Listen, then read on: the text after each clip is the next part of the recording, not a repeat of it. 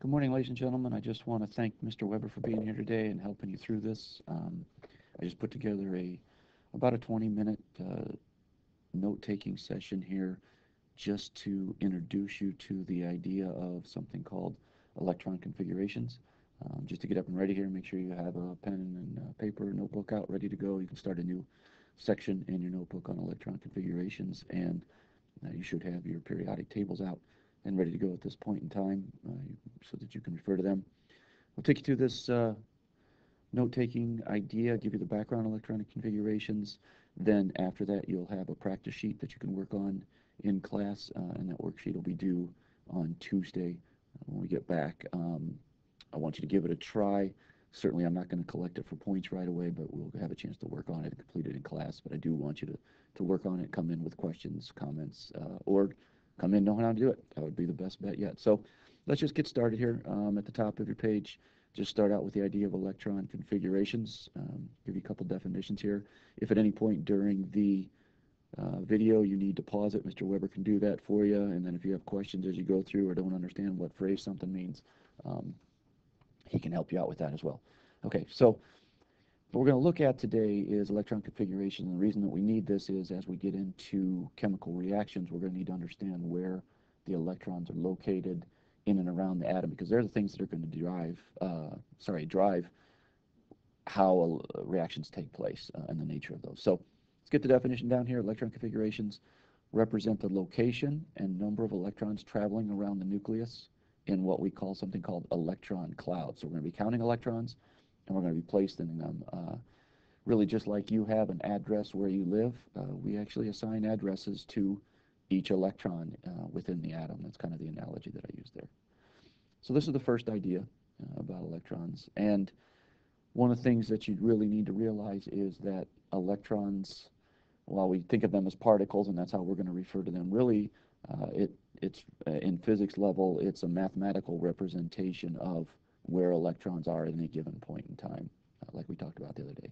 Okay, the next part you're going to need to know about electrons is the electron configurations will give us the shape of the path of travel of the electrons. This really doesn't become as important for us, but it's a nice foundational piece to have, because what you're going to find is the electron configurations will also give us a clue as to why the periodic table is arranged the way it is. Lorenzo the other day asked about if the periodic table was just like that or if we made it be like that. So hopefully we'll gain another layer of understanding as to how the periodic table is all put together. Okay. On your papers, let's just take a look. If you draw 3 circles on there, which are going to go back to what we should already know about the Bohr model of the atom. And we're going to use the element sodium to begin our transition from Bohr models to electron configurations. And we know, because we've looked it up before, and you can look it up on your periodic table again, that sodium has 11 protons. And if it doesn't have any charge whatsoever, and we're counting, if I have 11 positives, I'm going to need to have 11 electrons. And you know from what we've looked at so far, and so the 11 positives will be in the middle. I'm not going to write them in here. Things are going to just get a little too bulky. So each of these layers are going to represent electron shells. Talk about, or you could call them orbitals sometime, but we're going to be a little more specific with our language today on what we call an orbital. So we know that I've got to put 11 electrons in here, so we're going to put 2 electrons in on the first energy level. I don't know why those boxes pop up.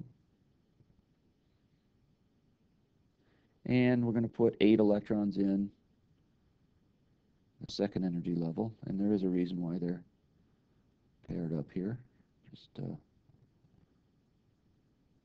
understand that that's the nature for now. So I placed 10, and I know I've got to place 11 in there, so we're going to place the 11th one in, and we know that because we just stated the other day, there's a certain amount of electrons that can go in each ring, and that's because of the wave nature of these and why only certain ones will fit in, try to move in there because of the attractive and repulsive forces of the nucleus, the protons that are in there, as well as the repulsive forces of these electrons. So we've got our 11 electrons placed. Well, when we start to identify these or give them a little more specific clarity on where they're at, we need to be able to refer to these energy levels. So we give these energy levels numbers. So the first one closest to the nucleus is energy level 1. And the second one, because you're smart people probably know, that's energy level 2. And as we work our way out here, that's energy level 3. And we said that those rings relate to the periodic table because each period is assigned a certain number, and that number corresponds to whichever energy level it is. So take a minute, talk to your partners, and Mr. Weber, maybe pause it and say, well, how many of these orbitals do you think is the maximum that we can have in any atom? What's the total? What's the maximum that these go in neutral atoms? We're not going to get into ions yet or excited electrons, but how many rings are maximum that we could have in a neutral atom? Go ahead and discuss that now. So I hope you discussed it. I hope you pause it a little bit and come back. And if you didn't, then you're all laughing right now that you didn't pause it. I'm just going to give you the answer. If you think about it, if you look at the number of periods or the number of rows on the periodic table, really we can have 3, 4, 5, 6, 7. And that's in that foundational piece, the main part of the periodic table. We'll talk about the other 2 rows down below eventually, the lanthanide and actinide series down at the bottom of the periodic table. We're just not going to refer to that right now. Okay. Well, we've talked about Democritus, Dalton, Thomson, Rutherford, and Bohr, and this is the Bohr model of the atom. And you know that what we've talked about so far is that these can hold a certain amount of electrons in each one because of how they fit. And we talked about how this was 2, 8, 18. You'll remember those numbers. But let's bring a little bit more clarity to that and see why that is the case. On your papers, I would like you to draw a rectangle. That didn't work well.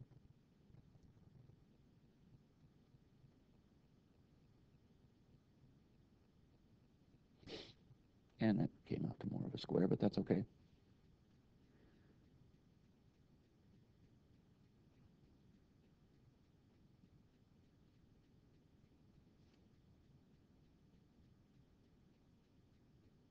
And on this rectangle, we're going to put layers in and make sure you have 4 shelves. I like to refer to this as the Heinz bookcase model. You don't have to if you don't want to, and it only works for a certain level. And the only reason I call it this is because I want to see my name up next to Democritus, Dalton, Thomson, Rutherford, and Bohr. But I'm going to give you an analogy here, and the analogy is going to hopefully help you begin to understand how the electrons move in and around the nucleus.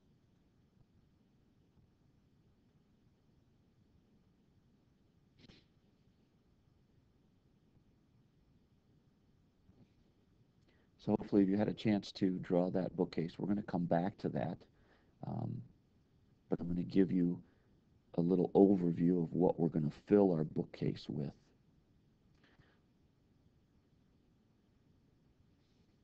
Within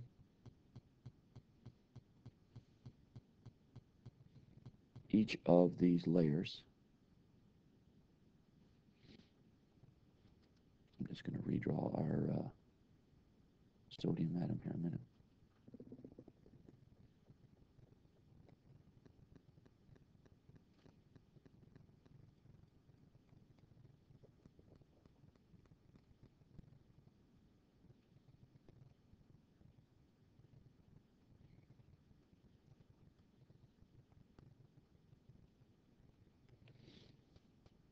Bohr said that these electrons traveled in circles, but when the quantum mechanical guys came along, they said, well, that's kind of not really completely true, that there's actually shapes that these electrons travel in. It's the path of travel. And we designate them with letters.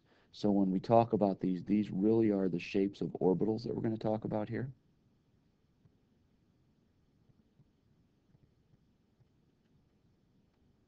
So below the bookshelf, you can draw the idea of shapes of orbitals. And within these, we talk about an orbital having an S shape. It's just a regular S. That was part of me writing there. And an S-shaped orbital is spherical. It's 3 dimensions. It's like a little marble. It's a sphere.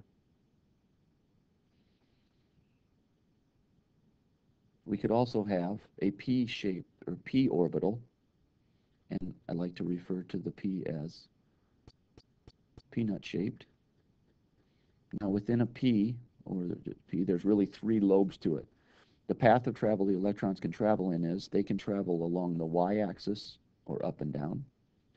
They can travel along the x-axis, left and right, or they can travel along the z-axis. So if I were to draw this, try that again.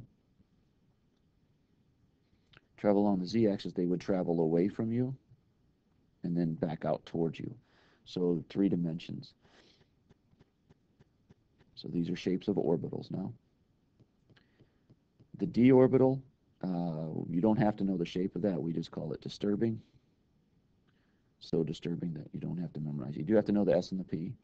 And then the F orbital, these are fantastic to the point where we can forget about it. So forget about the shapes, but we need to know some information about it, just not the shapes. And I'll show those to you when I come in on Tuesday. We'll get to these. Well, within each of these orbitals, an orbital describes at most 2 electrons, the path of travel. And so what happens here is in the pathway of an S has 1 pathway. It's spherical. So if it only has 1 pathway, it can only hold 2 electrons. So we say S's hold 2 electrons. It's just that those 2 electrons are traveling in a sphere shaped. In the P orbital, the P orbitals have what we call 3 pathways, and really each of these is an orbital, suborbital, 3 pathways. So this pathway can hold 2 electrons. This pathway can hold 2 electrons. This pathway can hold 2 electrons. And so the p orbitals can hold at most 6 electrons. The d orbital, and it gets really confusing when we start looking at the geometry of this, has 5 pathways or 5 lobes. Again, these are really mathematical representations of how electrons travel. Has 5 pathways. I can put 2 electrons in each of the pathways. So a d orbital, d level, can hold at most 10 electrons. And just moving on here, trying to look at a little bit of a trend. The F layers, the F sublevels, the F orbitals, have 7 pathways.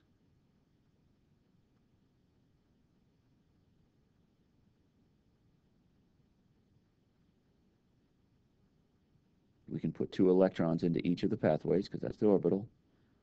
So they can hold up to 14 electrons. So I want you to remember those numbers. Let me just review them real quick. An S can hold 2 electrons. A P can hold 6 electrons. A D can hold 10 electrons. And an F can hold 14 electrons. Well, within these circles over here,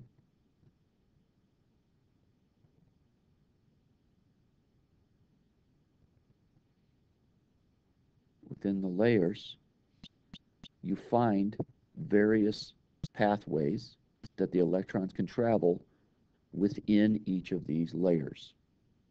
So atoms are like ogres or onions. They have layers, and we got to kind of peel this back, and hopefully it won't stink too much for us.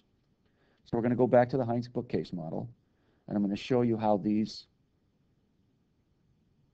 pathways fit and compare back to the atom in the bookcase. Okay, so let's think of the layers of the bookcase as being energy levels. So we'll pretend that the nucleus is the ground level here, or the lowest level, so everything's trying to fall towards the nucleus. If these shells weren't here, they would fall. What that does then is it makes the bookshelves equivalent to the rings or the shells of the atom. So energy level 1 is going to be our bookcase 1. Energy level 2, shelf 2. Energy level 3, shelf 3. And my bookcase only works up really 3.5. It doesn't even work for 4. But I'm doing this so that I can show you how many electrons go in each one. So in the first energy level, it is made up of an S-shaped orbital only. The second energy level is made up of 2 types of path of travel of electrons. It's made up of an S and a P. The third energy level is made up of an S, a P, and it has a D in there.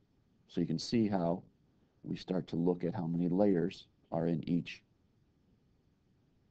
energy level. And I suspect you're probably, I hope, maybe you're predicting ahead here. The fourth energy level has 4 compartments or 4 different pathways electrons can travel. They have an S, a P, a D, and an F. Now, just so we're clear here, if I have in the first energy level an S, that's different than an energy level 2 that has an S. And the P in energy level 2 is different than the third level P, and the fourth level P, third level D is different than the fourth level D.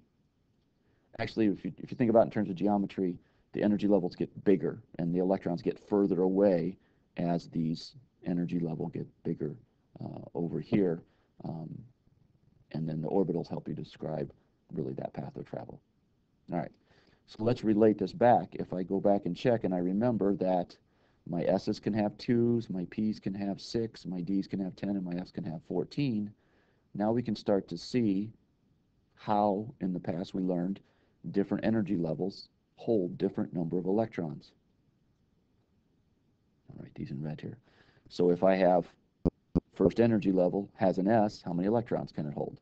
Well, S's, we said, are spherical shaped. They can hold 2 electrons.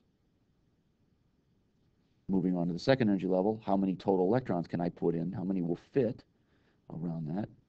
We know that an S, and again, this is a different S than the 1S. So an S can hold 2 electrons. Go back over here. Realize that the P's can hold 6. So I put 6 electrons in there. Oh, I should have written down here that I can have a total of 2 electrons on the first energy level. In the second energy level, I can put 2 in an S shape. I can put 6 in a P shape. So at the second energy level, I can have 8 electrons. I'm sure you're predicting ahead. I hope you are. If I move up to the third energy level, 2 electrons are going to move in an S shape. 6 electrons are going to move in a P shape. I go back, I see that the D's can hold 10 electrons.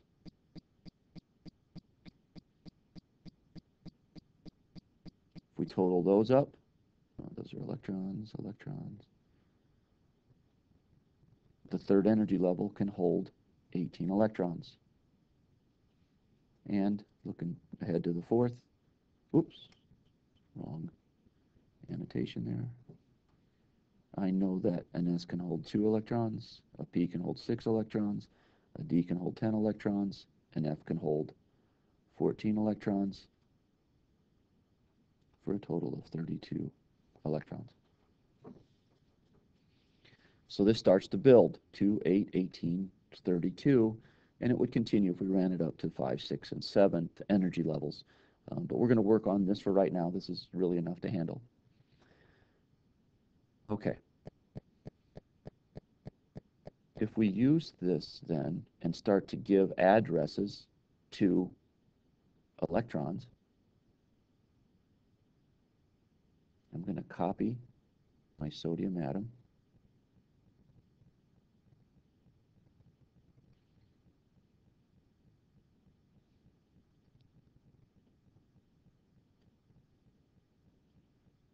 I'm going to copy my sodium atom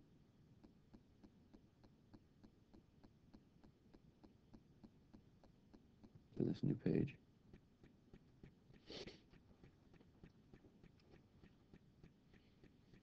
I'm also going to steal my bookcase.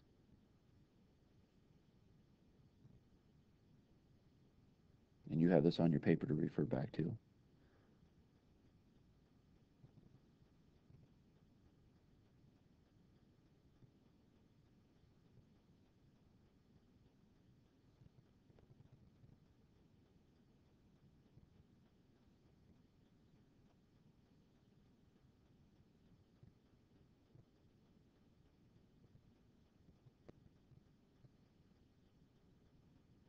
Okay, now we have those two things that we can reference. I want to give an electron configuration model for the sodium atom. And it helps us do this in clear, concise fashion without going through all of this nonsense of writing this all out this way. Okay, so let's begin. I'm going to write an electron configuration for sodium.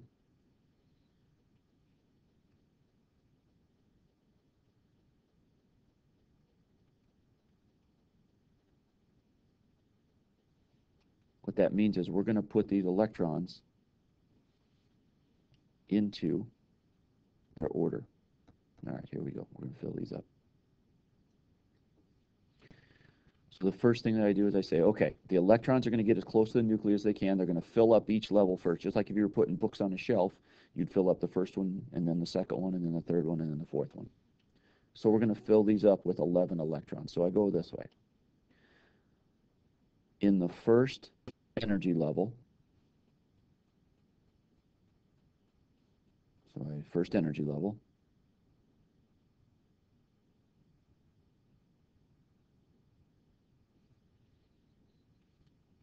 in an S shape, so I know that's going to travel in an S shape. The next question is, how do I put how many electrons can travel in there? The S can hold 2 electrons, so I'm going to write a little superscript 2 up there. So what that tells me is in the first energy level, in an S shape, 2 electrons are traveling in that shape. Well, that's full now. I can't put any more in there because in my layer here, I have filled up my bookshelf. Or no more can fit in that orbital. So now I got to go up to the next layer up here. Well, what does that look like? What that looks like then is I have 9 more to place. I have 11 total to place. I've only placed 2. So in the second energy level,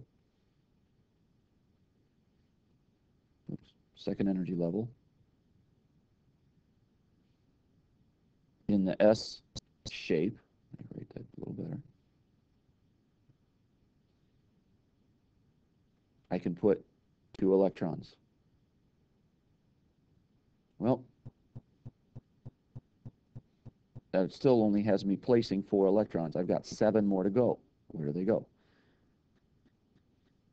In the second energy level, I can fit some more. But what I need to say is, if they're in this energy level, what shape are they going to be traveling in? They're going to be now traveling in a P-shaped pathway. How many can I fit in there? I can fit 6 traveling that pathway.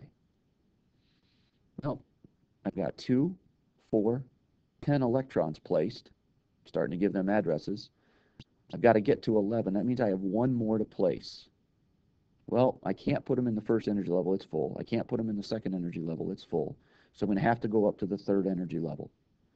The third energy level, I start with the S's. So let's just do that. I know at the third energy level,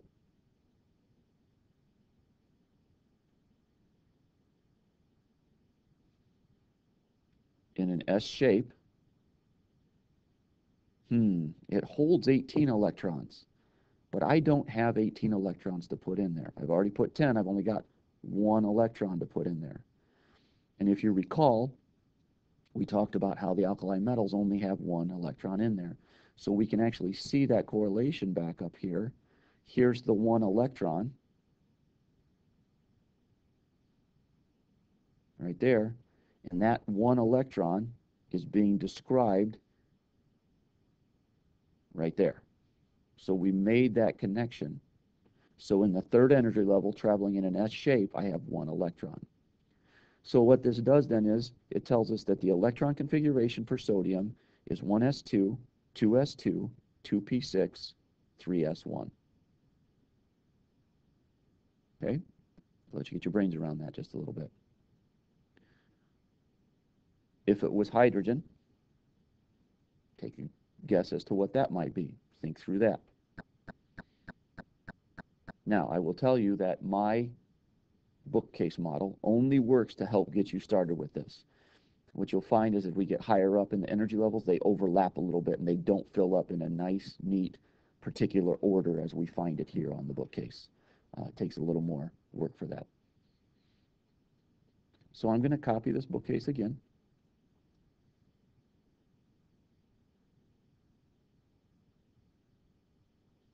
Let me group this.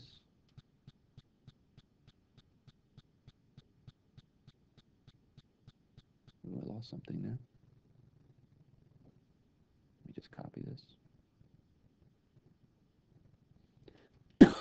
Excuse me.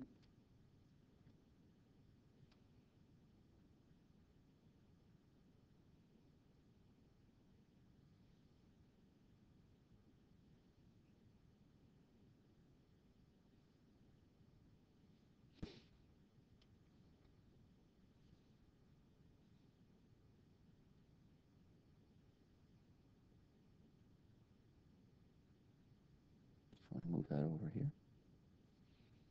I want to grab one of my pre-made atoms here.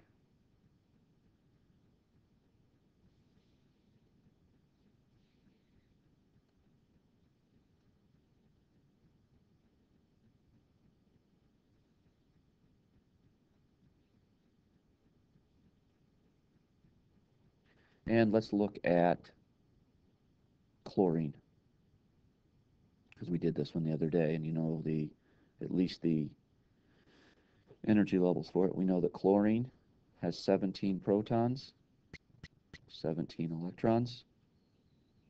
So we'll put 2, and then I'm just, I don't need to write them all out. I'm going to go 8. So 2 and then 8 would fit on the second energy level. That's 10. And then I've got 7 to place. So I'm going to go 1,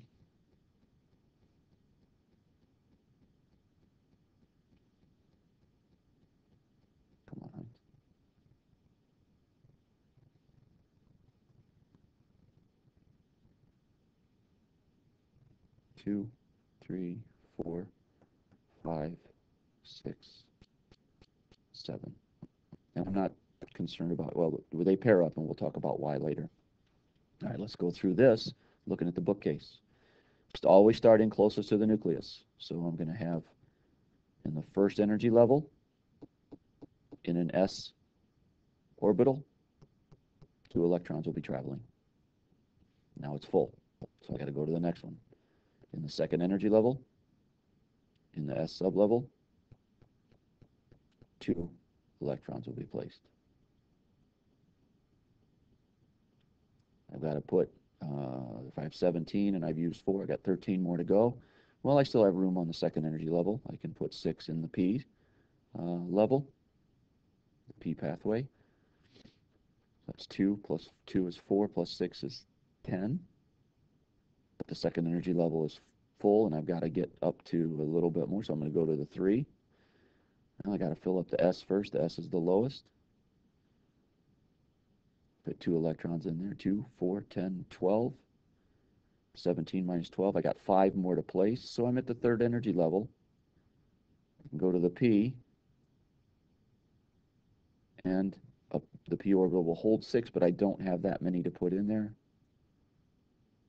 But I do have 5 to put in there. So this is the electron configuration for chlorine. That should get you started. Thank you for being attentive. Ran a little bit longer than I should, but hopefully you've got the detail now. I will also post this on Google Classroom, and you can go back and refer to it as you do your homework tonight. Thank you, Mr. Weber. Thank you, guys. Have a great day.